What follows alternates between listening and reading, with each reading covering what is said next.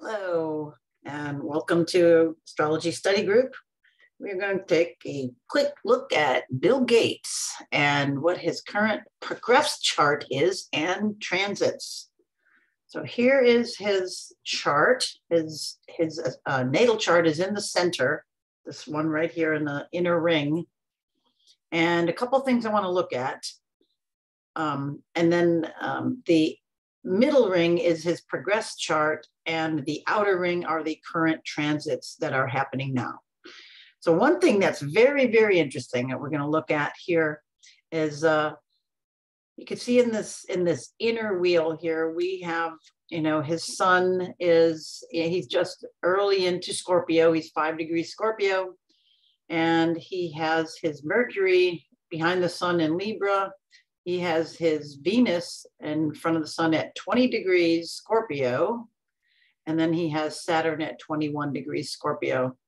So this Saturn-Venus conversation is not the nicest. It seems to me that it would be cruel to have these two planets next to each other in this sign, sadistic. And in his case, it's in the fifth house, his fifth house of creations.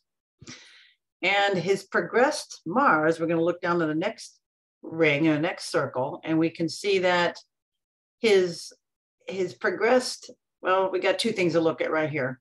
His progressed Mars has gone to 23 degrees Scorpio. So it just passed over his Venus. And didn't his wife just file for divorce not too long ago? Mars and Venus, the lovers, and Mars went over Venus. It can be very scorching. And then being in Scorpio, it's very stinging and very hidden and very nasty. These are not nice aspects. Even though Mars here is in its traditional, Mars and Scorpio was very compatible before they put it, is the ruler of Pluto. So Mars is comfortable here, but it's very harsh, I would say. Mars and Scorpio, you've got that drive and energy of Mars. It could be deep and lovery and passionate, but in his case, I don't think so. Especially when his natal chart shows Venus in a conjunction with Saturn. That is just not nice.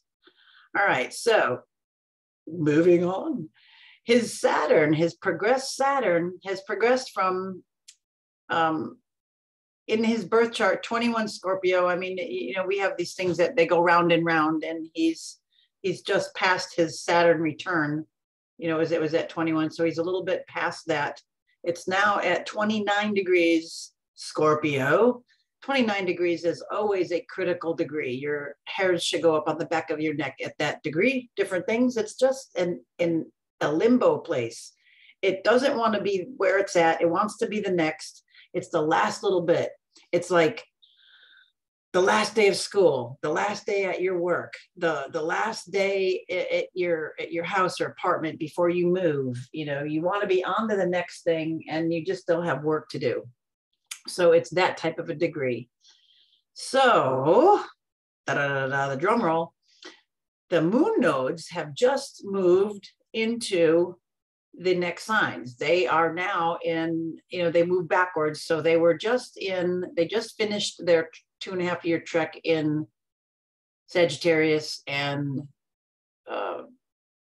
Gemini. Now they have just moved into, and they just moved into Taurus and Scorpio. So the South Node has just clicked into 29 degrees Scorpio, and that is conjuncting his Saturn.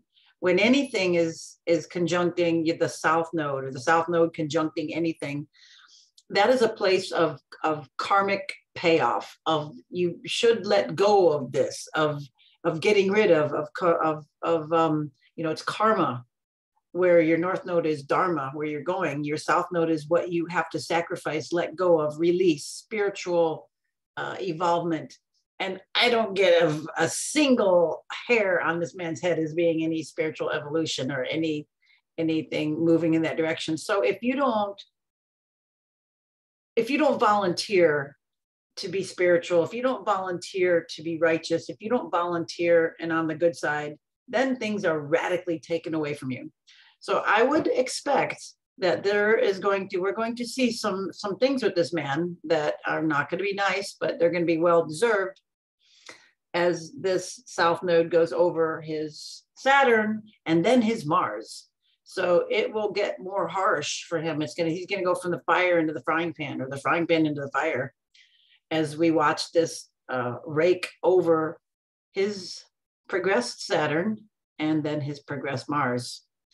And then then it'll go over his natal Saturn and his natal Venus. So this south node is going to take away these things from him. And then another interesting side note, all of this is happening in his 5th house of creations. It's like he is so close to putting this jab in, this scorpionic stuff here, this, it's the stinger. I mean, really, when you look at astrology, it is so literal. Sometimes it just makes you dizzy. So here's the stinger. Scorpio, Saturn, these harsh, hard things. Mars, the energy to do it and the drive. And then Venus, this is his pleasure. So this is all coming to an end, Bill. It's all coming to an end. Just saying. All right, enough for now. We'll watch and see.